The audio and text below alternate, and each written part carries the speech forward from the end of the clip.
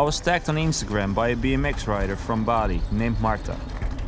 The post showed a collage of several concrete balls. I wasn't aware of the scene on Bali and I got curious, so I decided to get in touch with Marta. And after talking to him, I thought it would be a great chance to discover new terrain. So I jumped on a plane to ride the Bali balls. I was going to meet Marta at Amplitude Park. He told me he would also bring Jopi. They say Jopi was the founder of BMX on Bali back in the days. It's pretty clear. I was stoked to meet these guys. So many times my story has been told. I wasn't expecting to find a park like this on Bali. A fresh bowl surrounded by a black asphalt snake run. It was like riding on the moon.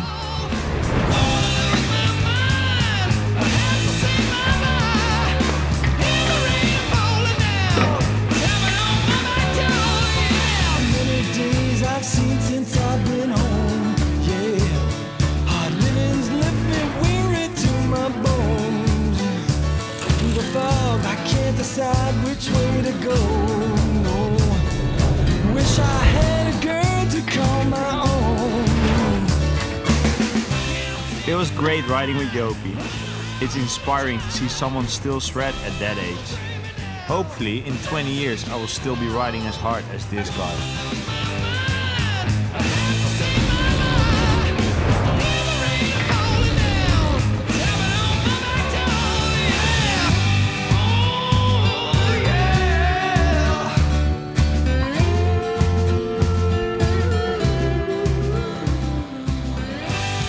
I couldn't believe how good the first session at the Amplitude Park was.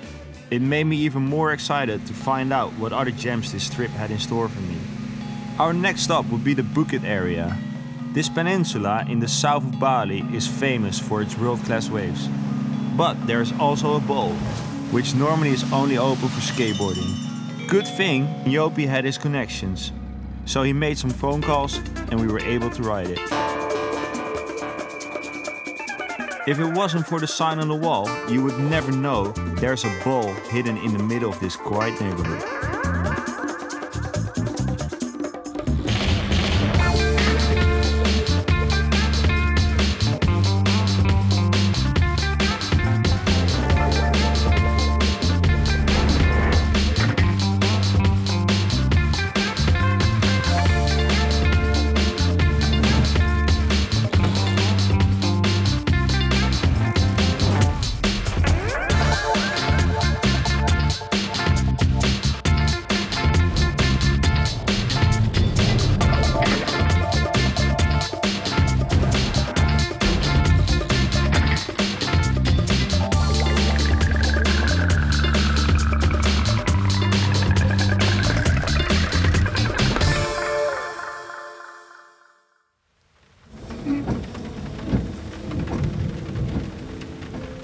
Because it was the end of the rainy season, it poured down like crazy every afternoon.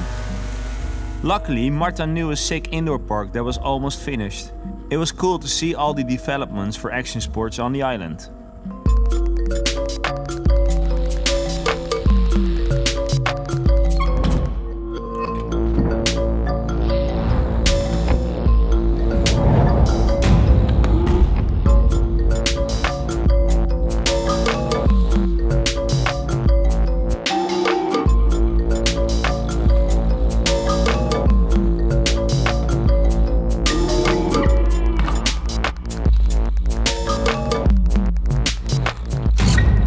The park was really good, but with 40 degrees Celsius and an AC still under construction, I had to sit by the window after every run to cool down.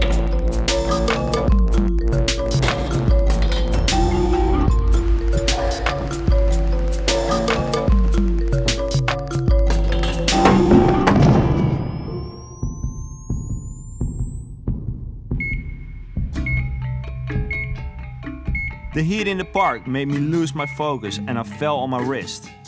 I got x-rays, but luckily nothing was fractured. I couldn't believe this could mean the end of my Bali BMX trip.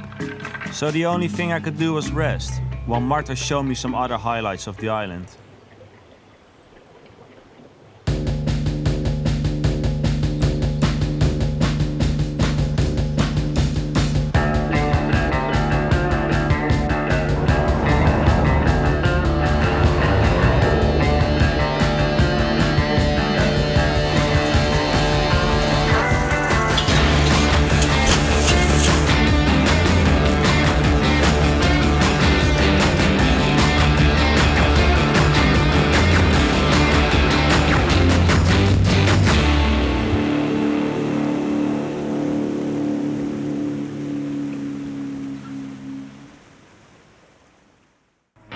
After a couple of days of rest, I really wanted to give it one more shot, so we hit the road again. I heard about the Eat Sleep skateball in the Sanur area, one of the oldest balls on the island. It started as one quarter pipe back in 2005 and slowly developed into this crazy ball. Once I started riding, I got so hyped I totally forgot about my wrist. I was stoked to have one more session before heading back home.